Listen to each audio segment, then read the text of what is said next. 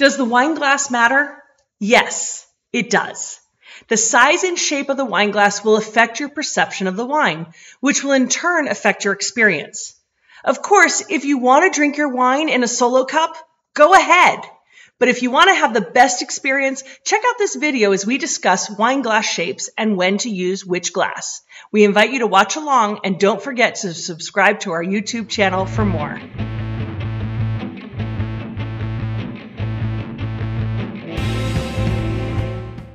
Have you ever noticed at a restaurant that when you sit down at the table, a wine glass is already there? But when you order a glass of wine or a bottle of wine, the server comes and removes the wine glass and then comes back with another wine glass. It's not because the wine glass was dirty. It's because the server was selecting the proper wine glass to serve with the wine you selected. There are different shapes and sizes of wine glasses, and there really is a difference. The shape of the wine glass will affect how we perceive the wine.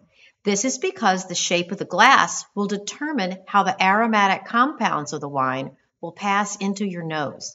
And this is important because 90% of what we taste is actually what we smell. Different wine glass shapes will result in the way the wine hits your tongue.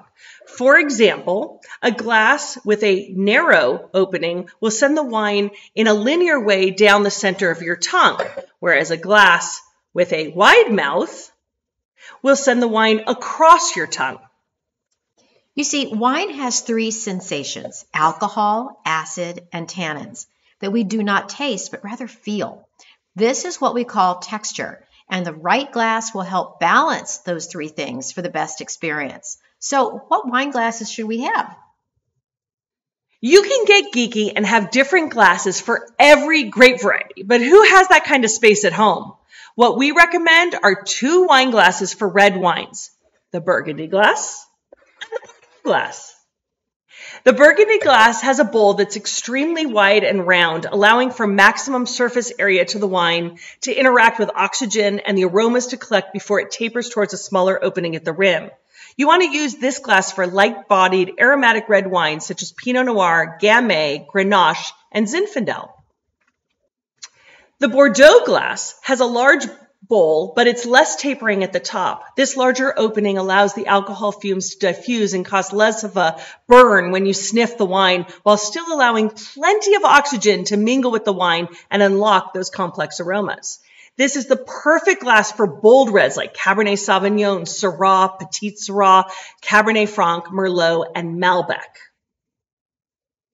For white wines, the two primary glasses are similar to red wines.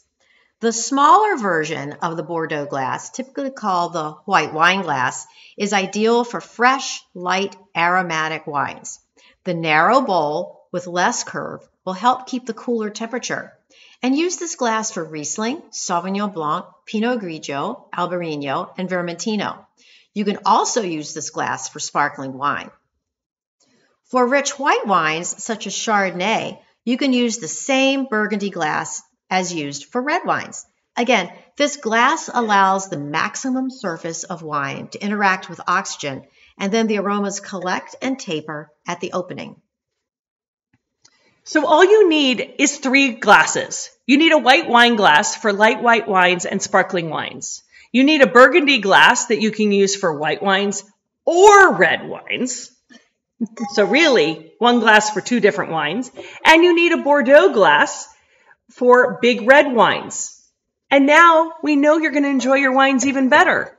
So we hope you enjoyed this video. We hope that you're inspired to clean out all those glasses and just minimize it down to the basic sizes you need. And we invite you to subscribe to our channel so you don't miss another wine tip. Cheers. Cheers.